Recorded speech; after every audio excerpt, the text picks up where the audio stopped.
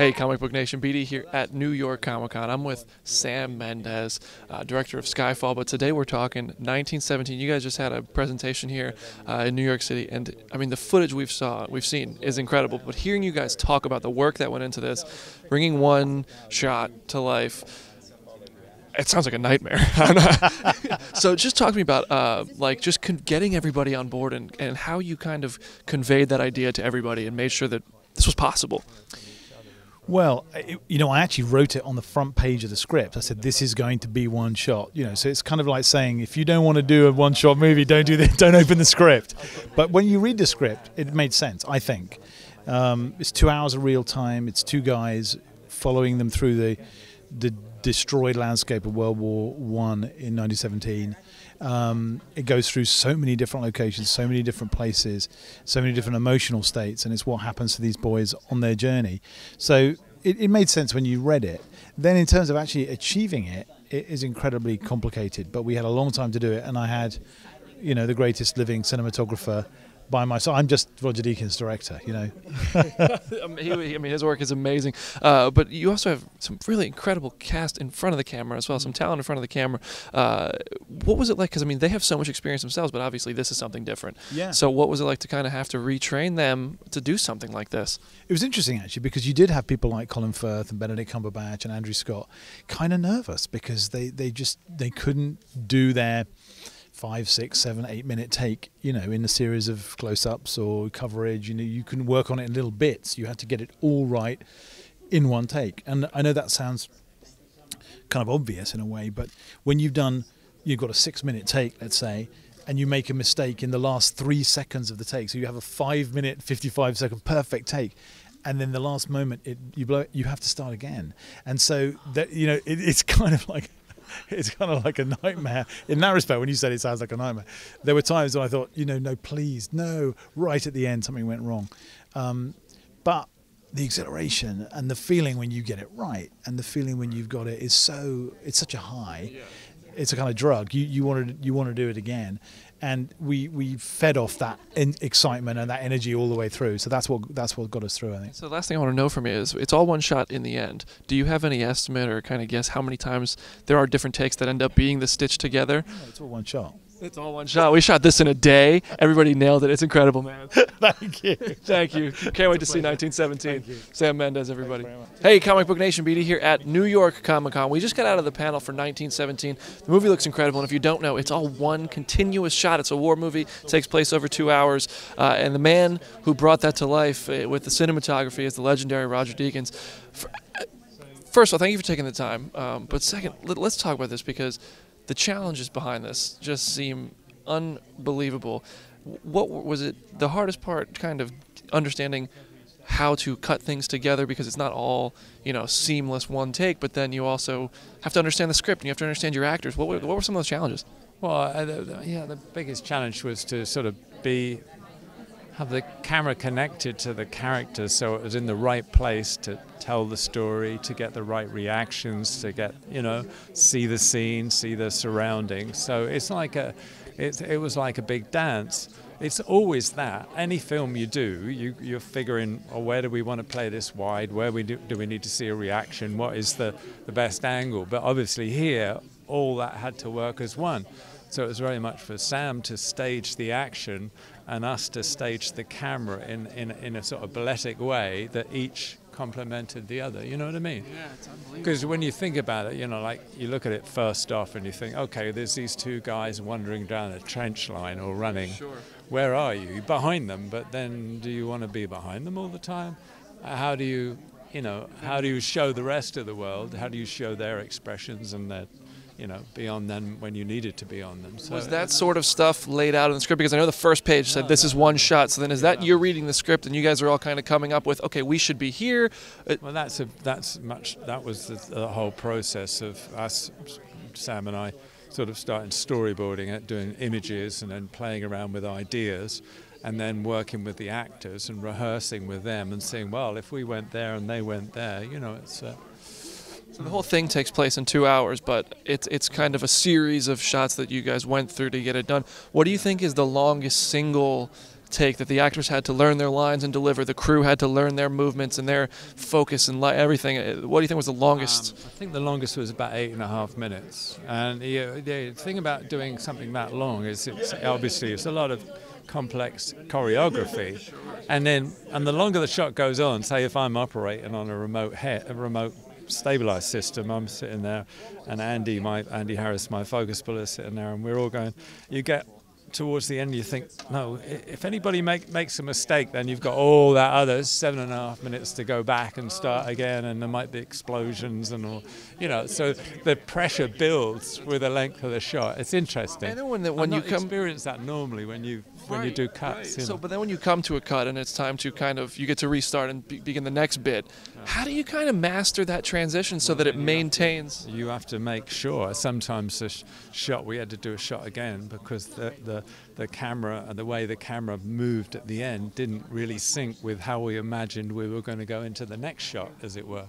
And so the blends might be from one location, and 3 weeks later or a couple of weeks later, you pick it up in another location, somewhere totally different, and you've got to match where you're coming out of. So that's where you kind of get in trouble. I'm sweating just thinking about it. Oh my gosh. We saw one clip during that presentation just now.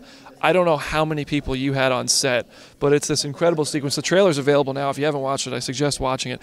But I mean, it looks like he's coming out of a trench. You have hundreds of soldiers running across the field. You have explosions. I can't even imagine the moving parts.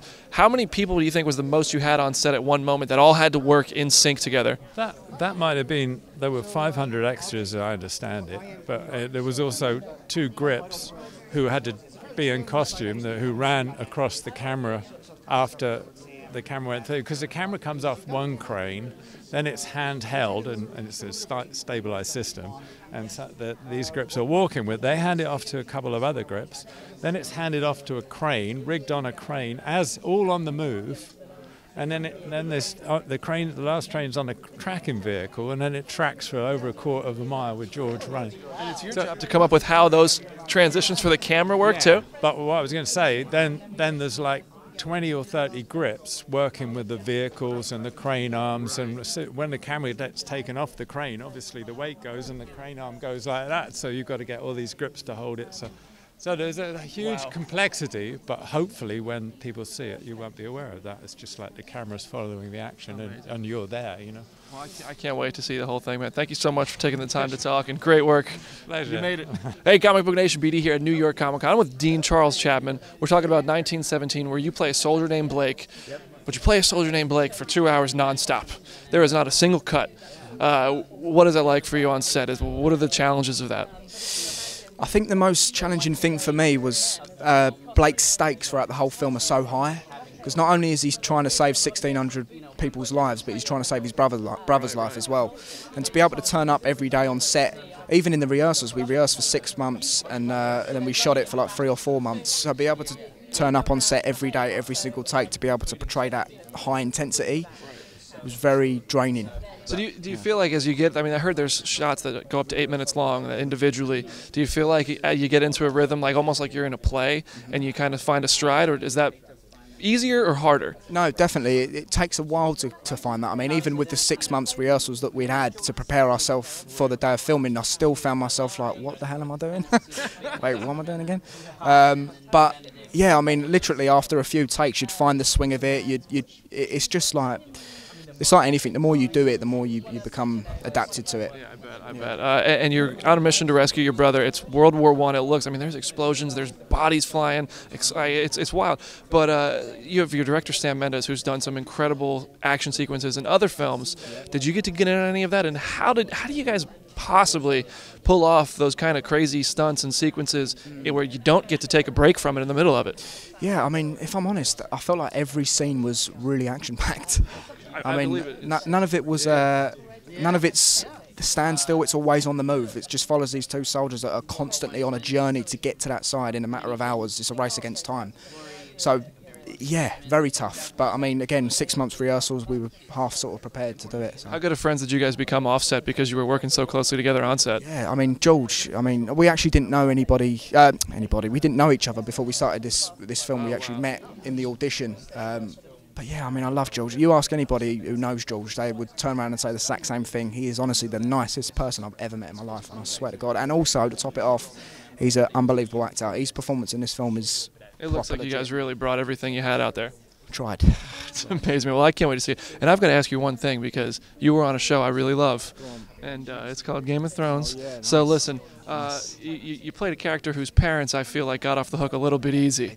What do you think of that finale? Not the finale episode, but the finale for your character's parents. Well, honestly, I've got to admit, I didn't watch it. You didn't watch it. Nah, but I know what happens. I did like the cast told me what happened. Right. But and I did see a YouTube clip of their ending. But yeah, I mean, listen, it is what it is, and there's so many different alternative endings that could possibly happen. I mean, either way, they suffered, so that's what you get. Cersei might have got what she deserved a little bit. I appreciate it, man. I can't wait to see 1917. Yeah, Congratulations, thank the movie looks amazing. Yeah, thanks, mate. Hey, Comic Book Nation BD here at New York Comic Con. I'm with George MacKay. We just watched the 1917 panel. If you don't know, this movie's all one continuous shot, which for you as an actor, you're playing Schofield in this movie. World War I. I feel like you actually went to battle. This had to be an intense shoot. Tell me about the challenges of this one take atmosphere you guys were trying to create. Yeah, it's an amazing thing, like, because you have to be you're doing these. We shot in very long sequences, so you kind of get lost in it, and it becomes very real, the doing of it, and the sets were so amazing, and the physicality of it was real. But then by the same token, you have to be so technically aware that it was a really good kind of lesson in collaboration, because a take wouldn't work or a scene wouldn't work unless everything was working in harmony. Like you're influencing the camera moves influencing you, and you're both influenced by the set. So it was a kind of real beautiful handoff all of the time. All right, so moment of truth. Was there a point where you got to like 6 minutes into an 8-minute take and you were like, oh, line? Yeah, yeah, not lines, but there's things of like, oh, that shouldn't have fallen off. I shouldn't have slipped over there. Sometimes you get, but sometimes there are beautiful mistakes as well. Like sometimes that's the thing, is that's the magic of film, is that if you're capturing a moment, and if that moment, if it wasn't expected, but it serves the scene, then that's going to be in there. Yeah. So. You also, I mean, you have some really veteran, incredible actors in there by your side as well. Colin Firth, Benedict Cumberbatch. You're working with Doctor Strange, dude. No big deal. So what was it? But I mean, when they get on set, because nobody's used to this. This is new to everybody. No matter how much you've done, they've done. This is new to everybody. Yeah. So what was it like to kind of work with these guys and learn together? It's great, because again, it has that mutual feeling, because it's all new for everyone. So you're all feeling this thing out, and you'll have certain points of reference. It's a bit like doing a play sometimes. So it's that you might be sort of sharing an experience on that, but it kind of felt like a kind of pioneering thing. It felt like, obviously there's been films made to appear in one take before, but it felt new. It felt like this was our own thing, and it felt really unique. So I don't know. We felt pretty equal in that when working together and trying to make it. It's amazing, dude. Congrats on working with some legends, and the movie looks great. The last thing for you, there's a shot in the new trailer, which if you guys haven't watched the new trailer, highly recommend watching that when we're done here, but then go watch it. But you're coming out of this trench, hundreds of people running behind you, explosions all around. I mean, I just want to hear, like, is all of that real? Is there like stuff blowing up behind you? What do you do to get ready for that and like to get through that? Yeah, it's all real. That's the thing about this film, is that given the one-shot nature, is that you can't. I mean, of course, there's a tiny bit, but otherwise, pretty much everything in the film is physically real. Is a physical effect. It is real. All of those men, they're not CG'd. We had, I think, 400 men, coming out of that trench. So I mean, it was the most exhilarating thing to do. It was so tense and so exciting. But when you get to the end of that day, it's the most extraordinary experience. Amazing. Well, I bet you were never so relieved to hear the word cut in your life, and that's where we'll call it, guys. Thank you so much for the time, and go see 1917, everybody. Cut.